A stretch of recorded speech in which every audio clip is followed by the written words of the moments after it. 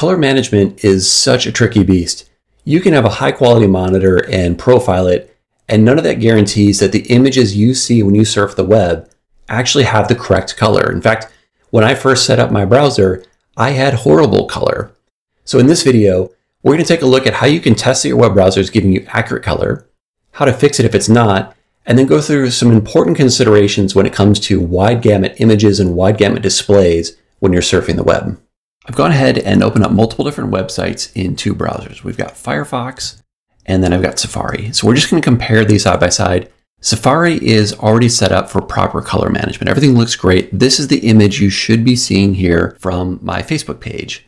Whereas over in Firefox, it's not properly handling this image, which is an untagged sRGB image. And so all the colors got more vibrant. Notice the sky here is more punchy. The cloud back here is really kind of mangled with the color versus the correct color, which shows more definition. And then the foreground, I think, is the worst here, where it's really oversaturated and kind of dingy versus the correct color, which I think is just a much more natural looking color of the foreground grass. So that's one comparison. If we take a look at my Instagram page, we'll see here that the color in, again, we're in Firefox here, is much more saturated than it is in Safari. Safari is rendering the correct color for all the images, and Firefox is adding color pretty much everywhere. It's a lot more saturated. And then taking a look at a tutorial on my website, notice this YouTube thumbnail is looking good in Safari, and over in Firefox is, again, much more saturated. Now you might prefer this version. You might say, hey, great, I want all this extra color in the sky. That's a personal choice. I could easily have added that to this original version, but this is what I should get. This is what matches what I did in Photoshop. And the water here, this looks nice, whereas in Firefox, it looks really strong in terms of magenta. It's definitely not the color I want. I want the correct color. I can get whatever color I want in Photoshop, but then I want it to stay the same on the browser so that you see what I saw. So this is a problem and it needs to be fixed. But there's some other interesting things going on with this web page. Notice this blue button is also changing quite a bit. It's a lot more saturated over in Firefox than it is in Safari. And then this image here is yet something else. It's actually the same in both. So what's going on that would cause Firefox to properly render one image, but not another, and also change the color of a button?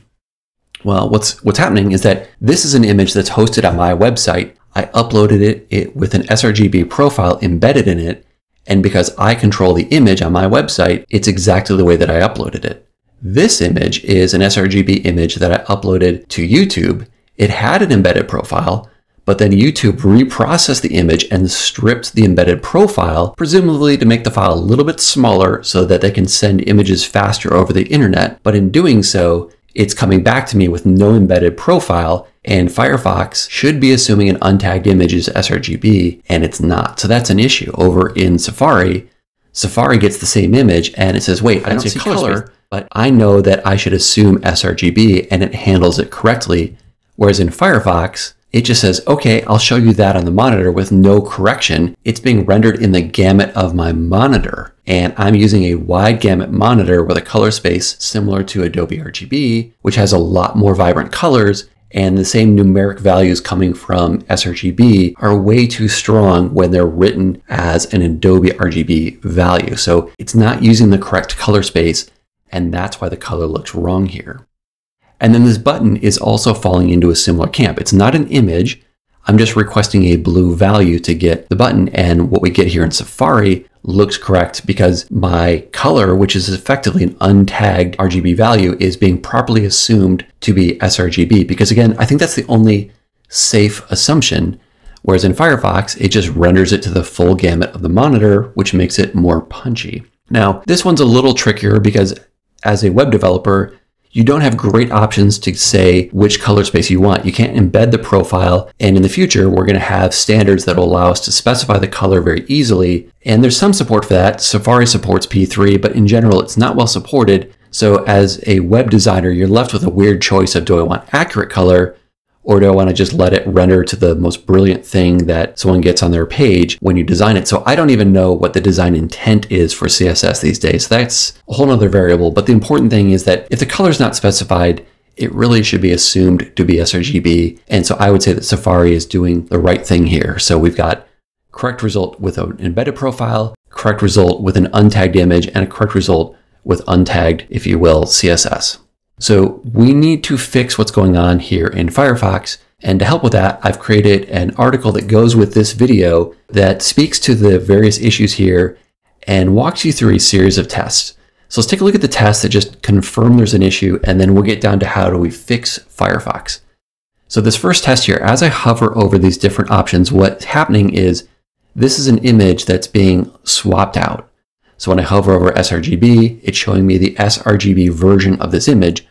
When I hover over Rec 2020, it's giving me the Rec 2020 standard, which is a next generation broadcast standard and an important standard for the future. Now, the way that I created these is I started with an sRGB image, used the maximum gamut in sRGB, and then I created derivatives from that. So none of the colors in these other spaces are outside of the sRGB gamut, which is smaller than all these other spaces. So even though I'm changing color spaces, there's no change in the display here because none of these colors are ones that can't be handled in all of these spaces. So the correct result here is as you hover, you should see no change in these colors. They should look exactly the same as you move through them. That's what you want to see. If there's a shift, then your monitor is not handling embedded profiles correctly, and that's definitely a serious issue, or I should say your browser is not handling them correctly. Looking at the next test, there are actually 4 different rows here. And so this is like one red block, and there's a red block and a red block for them. What you want to see is that all 4 should be handled the same way for red, and 1 column for green and 1 column for blue. But we're not. We're seeing different results. And what's happening is CSS, which again is like that button, if it's untagged, is not being handled correctly by Firefox. This should show up with a color that matches the actual sRGB image that's embedded with sRGB. And this next row similarly fails the same way. It's an sRGB image where I've stripped the profile with the correct assumption in Safari that should match, but it doesn't. We're getting the more vibrant color. It's not properly processing that image. And then at the bottom here is actually a ProPhoto image, and it's tagged with ProPhoto, and it's being properly rendered, so it matches. So we've failed this test. Then the next test here is looking at the ICC Color Organization's website. And this is a test of whether or not you're set up to support version 4 profiles. So profiles can be in version 2 or in version 4. And if you don't know what you have, if you have my Lumenzia panel, you can actually click on the GAM button, and the different gamuts that are listed here, you get a little note saying ICC v4 profile, letting you know which of these are version 4 profiles. And the ones that are not marked are just version 2. Not terribly important that you know that, and you probably won't run into that many version 4 profiles, though you certainly could, and so it's important that you support it. What we want to see on this test is this top result. This is the test image, and these are the interpretations below. So we don't see a blue sky here, we see something else, and if we scroll down, we see that we're matching this version, which says that we're set up in Firefox to support version 2 ICC profiles, which is the only thing we've tried so far. All my images were in version 2 when they were tagged, but we're not supporting version 4. So we could come across an image using the next generation standard that might not be rendered correctly. So we need to fix this as well. Switching back here, I've got a few other little demonstrations. So these next tests here, and I may rename this section, these really aren't tests as much as demonstrations. So this is different from what's above. In this case, I use the maximum gamut for each of these images. So this is sRGB at the maximum sRGB. Here's a P3 gamut rendered in the P3 space in Adobe RGB, Rec 2020, and ProPhoto. So here we're seeing a shift in color, and that's what you should see. This is demonstrating that my monitor supports something bigger than sRGB. If all of these look the same to you, then what that's telling you, if you look at the expected results here, what that would tell you is that you don't have a wide gamut monitor. And the only way you could fix that is by upgrading your monitor. This is not a problem with my web browser. This is just demonstrating to me the capabilities of my monitor. And then next up are some tests in WebKit. We'll come back to this in a moment, but let's first fix the color issues because we're not getting correct color, and this is not going to work as it should if we don't fix the color first. So I'm going to scroll down, And here I've got the section on how to configure color management in Firefox. What we want to do is just do a copy and paste of these bold words here. I'm going to take the about config, I'm going to copy it with Command C, hit Command T for a new tab, paste it in here as if I'm going to a website, and when I hit enter, it's warning me, hey, you could break stuff here. This is the advanced settings. That's fine. And now we have to go and tell it which settings we want to change. So coming back here, the first one we want to do is pick up this setting here. And what this color management mode is doing is telling it how to deal with various assets. And it's currently set to ignore untagged images and just render them without assuming sRGB. I'm going to turn on full color management by setting it to 1, which will then handle it correctly and fix those images. So just paste this in. You can see it's in 2. If I double click, I can hit 1 and enter, and you see this little return. If you click this, you go back to the default settings. So you can always undo it with that. But let's make sure we set it to the new value so we enable full color management and properly handle those other assets that are untagged. Now we'll grab the next one. This one is going to help us deal with version 4 profiles. We need to make it true. So we go over here, just paste it in, double click to make it true. Coming back, the next one is the rendering intent. This one is totally optional, probably won't make any difference on your screen, but the default setting in Firefox is perceptual, which I would rather use relative colorimetric. It's not going to matter most of the time because most profiles will show perceptual exactly the same as colorimetric, but for those rare cases where there's a difference, I want to use my preferred rendering intent. So we're going to go paste this and change it from 0 over to 1. And at this point, we can close this and we can go and just restart the browser. So I'm going to go quit Firefox and then just go relaunch it. And when it comes back up, it's going to be reloaded with the new color management settings in it. And so now when we scroll down, notice we're now passing this test. All the colors look exactly the same. So we fixed that issue. And then we had the ICC test. If we look at the ICC website, now we're passing this test. It looks correct. We had a nice blue sky. That's all looking good. And if we take a look at the first test here, we're still, everything matches. No surprise there. That's all should look the same. Our wide gamut demonstration is still showing us the extra color we could get by embedding with larger profiles. And you might be wondering, why not go to these broader color profiles? They look like they're adding some benefit. And I would say if you're hosting an image on your own website and you control the profile, as I am with, for example, this image here, go for it, because browser support for embedded profiles is really good these days, and I think that's fine. However, for things like social media posts, this image is having its profile stripped. Over in Instagram, all my images here are having their profile stripped. In Facebook, you get a different result where the large image will keep the embedded profile, and in the feed, it's stripped.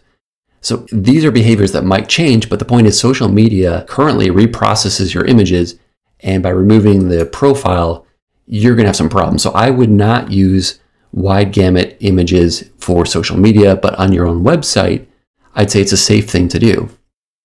Next one here, I mentioned we've got some test images. These are from WebKit. This is the open source organization that powers a lot of the Safari browser. Make sure you fixed color before you look at this, because if you haven't fixed it, you could get some wonky results.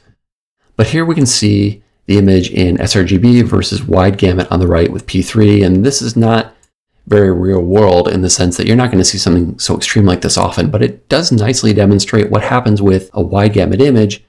It could be rendered to something like this in sRGB where there's a complete loss in differences between these shades of red because the closest match in sRGB happens to be the same for both of these colors from P3. Scrolling down, we can see, for example, here, the sky gets a lot more brilliant in wide gamut P3.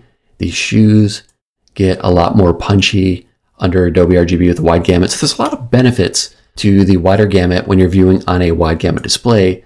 What I think is most interesting, I'm going to skip all the way down here to this flower. And look at this in Pro Photo, the petals look really nice, really well defined. And in sRGB, they get really mottled. It doesn't look as dimensional.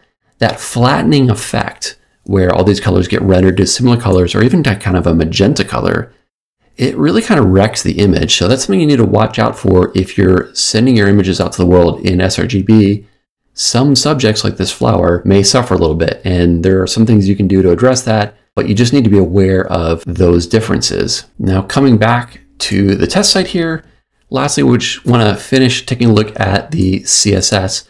I mentioned that there's a next generation standard coming that can help address these color. And you see here that this block is white in this test. What's happening here is that Firefox does not support colors specified for CSS in P3. So it just doesn't render them at all. I don't have a fallback setting. Whereas if I switch over to Safari and we go to the same part of that page, you see in Safari, we do get wide gamut, and these should not match in Safari if you're using a wide gamut monitor. So here I'm getting a more brilliant set of especially reds and greens. And what's nice about this is the correct color. So for most browsers these days, you really can't take advantage of a wider gamut because there's no proper color management. But in the future, we're going to have something more like this. So don't worry if you fail this test. It's pretty likely you will. There's not some setting you can change. You just have to wait for your browser to improve over time. Now, like I said, I kind of walked through Firefox. If you have a different browser, I've got some notes on what to do with Chrome, but generally speaking, it works really well out of the box. Safari, same kind of deal, and so on. Phones can be a little bit trickier. There's a lot of various challenges there, and they're harder to manage. And this is really just kind of a cursory overview thing. So be sure to add some comments below if you have any questions or you want to follow on video to explore any of these topics in greater depth. And be sure to click to this next video to learn more about how you can get great color with your images.